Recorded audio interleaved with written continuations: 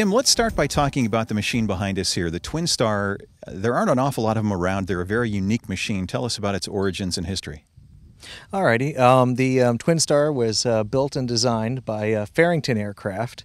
Farrington Aircraft worked out of Paducah, Kentucky, and they were, rumor has it from previous employees of the company, that Mr. Farrington was planning on actually certifying them. It was going to be a certified gyro plane, but he was producing and selling kits of the machines.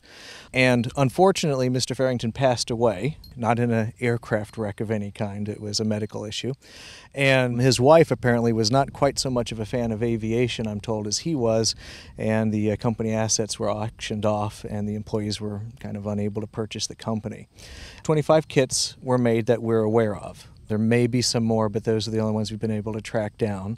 I've got together with a couple of other Twinstarr owners, and we started up a web page and to track serial numbers and histories and get accounts from owners and employees of the company on the machines. And we got a hold of some CAD drawings for the airframe and other pieces so that we can keep our machines going. All the machines that we're aware of are flying except for one. And you've probably heard this kind of story before. Someone bought the machine, got no training, and bent it up. No fatalities or injuries, but I haven't heard of it being repaired yet. Other than that, all of the Twinstarrs are still out there flying and in flying condition and doing well.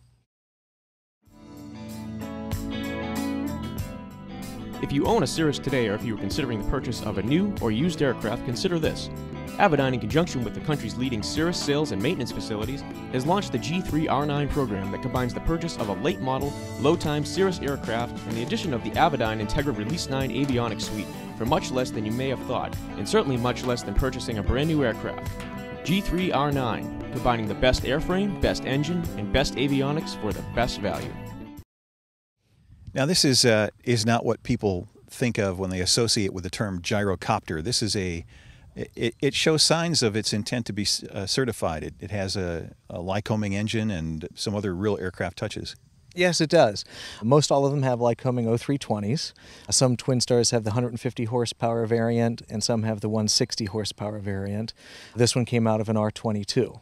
It was made to be a training machine with some cross-country capabilities, sort of more of almost a GA-ish, if you will, gyro plane. I don't like to call them gyrocopters, being that gyrocopter is a copyrighted product name for the Benson gyrocopters.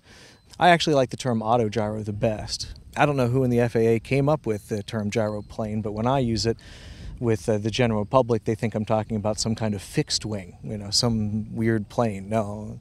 So I think the inventor should be the one that chooses the name for the aircraft, so I like to use the term autogyro. Now, you've chosen a machine that wasn't in serial production very long. What about the other parts other than the engine on the aircraft? I know you have replaced the rotor blades, for example. Where do you go for parts when you run into that kind of issue? Well, thankfully, it's experimental. So that helps out a great deal. And as you said, the engine's a Lycoming, so that's not too much of a problem. The prop is from a famous manufacturer still in existence, so that's not a problem. Good news for the Twinstarr owners is that the rotor head is basically made to standards that most of the two-plane machines in the experimental field use. So I can use a RAF rotor head, I can use a Sportcopter rotor head, and their blades just fit right in and work perfectly. The other body parts, that's sheet metal and steel tubing. And I am not a builder.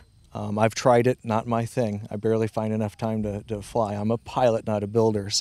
But thankfully I've got an A&P and a machine shop that's friendly to experimental aircraft that are willing to help out. And since we have the CAD CAM drawings of basically every component, I can go to them with the drawings or the old part, and I can feel pretty confident that I can keep this machine in a restored state for as long as I wish to.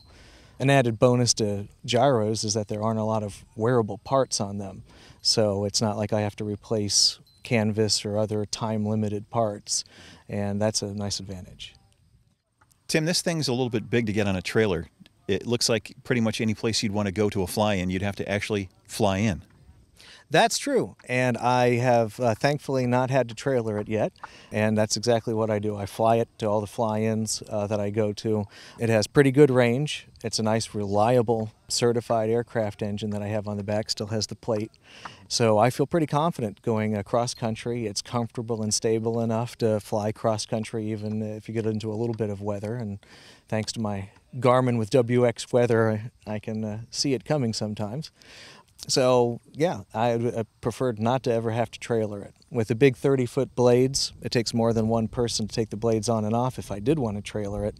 So it's a machine that it's not a not a trailer queen. That's what I was looking for. Yeah, it is not a trailer queen, and none of the Twinstarr owners that I know of use them as such. All right. In closing, tell us some other things that might not be obvious to first glance that's different about this machine from most gyros.